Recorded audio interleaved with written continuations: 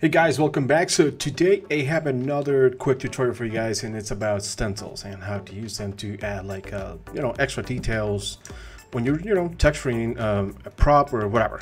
So I have this one right here. I deleted everything. Just gonna add a fill layer here, and we're gonna create something basic here.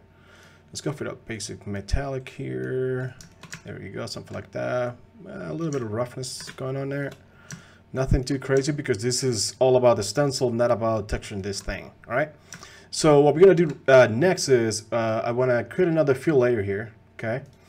And I'm gonna create a black mask, and I'm gonna go with a paint layer over here. And let's go to the properties panel here, and we're going to all the way to stencil right here. And I have quite a bit of like already searches, or they're saved. So I'm just gonna grab one of those stencils that I have here. Those are personalized. I brought those into Source and Painter just to use them like this. So just gonna drag it and drop right there, and I'm gonna move that out of the way so we have space. There you go. But now it's just covering the whole area. So what we're gonna do is we're gonna press S in the keyboard, and with the right click, you're just gonna zoom in or zoom out. And with the middle button of the mouse, you're just gonna move it around. So I'm just gonna kind of scroll here and kind of just find the right position. But right now we are in perspective, so we're gonna switch to orthographic view with F6 or F5 to just switch around. And now we have a flat, like a flat view of whatever. So I'm just gonna find a nice position. There you go. I think I actually placed this right here too, and when I texture this prop. So I'm just gonna do the same thing right now. And I'm gonna just place it around there. There you go. And what I'm gonna do next is, I think I can just zoom out a little bit so we cover the whole corner to corner. There you go. So what I'm gonna do here is I'm gonna go and I'm gonna find a nice brush here. I'm gonna delete that, and I'm gonna brush, and I'm gonna kind of like, yeah, that looks fine. Just to have a irregular kind of looking thing. Just gonna start, there you go, brushing away here. There you go. Boom, boom, boom, boom. Nice. So now we add the stencil. We can delete that. And let's say that you want to erase parts of this. You can either you can press X to switch to from white to black, and now you can erase parts that you probably don't want to have, like extra details. There you go.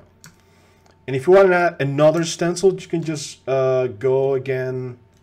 Find the one that you want. Let's say they have those splashes. Probably you're just gonna do the same thing. Drag it over there, move it out of the way, and I'm like, you know what? I think I'm gonna put it right over here in the corner.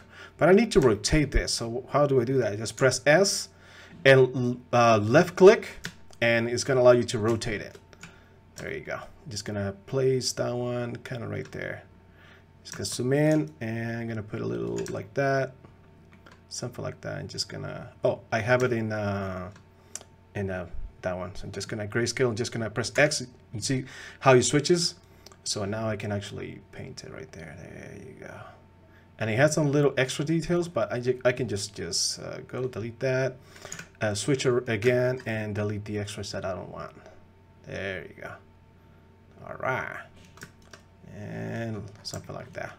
All right. So now the thing I do it like this is because you have now the ability to go here and add another color for this. Just change it around, whatever. Change the roughness of this. You have, there you go. And if you want to add some height to it, you can also do that. But depends on whatever you're doing.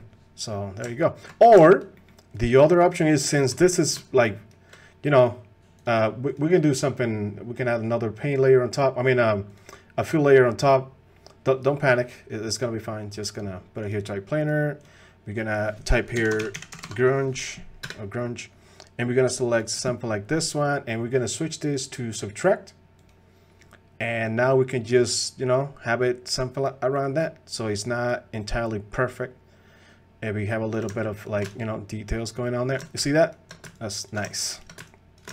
So yeah, I use this quite a bit. It helps a ton to bring a lot of the surface details, like adding more extra little things. let's say that when I switch to, let me switch to the other one and just not, actually I'm gonna save, just I don't want to lose this thing. All right, I'm gonna open the original one and go here. It's this one. Hold up a second. And there you go. So little details like those over there, that over here. You see that? I added a little bit extra on top. That over there to create pills in the paint. So I added those by hand with the stencil. So it helped quite a lot to add more details to the surface. So yeah, there you go. That's how to use stencils to add little extra details to your models. So hope you like it. Hope you learn how to do that. And like I said before, you just need a fill layer, add a black mask to it, and you add a paint layer. Just right click, add paint, and drag and drop the stencil right there that you want, whatever. Oh, remember, if you have a color, a picture, or whatever, you just drag and drop, and it's gonna convert it into a black and white image, so you can use it as a stencil. It's an alpha. It's gonna turn into an alpha or something like that. So that's how you how you use it. And then if you want to kind of like control how much of this is gonna show or take away, or wither it a little bit, you can just add another fill layer on top. Same way, add a fill layer and pick up grunge or whatever, and just use the subtract. It's gonna help you with that. So all right, that's the tutorial right there. Hope you like it, and please hit the like button and subscribe to the channel, and I'll see you in the next one. All right, bye bye.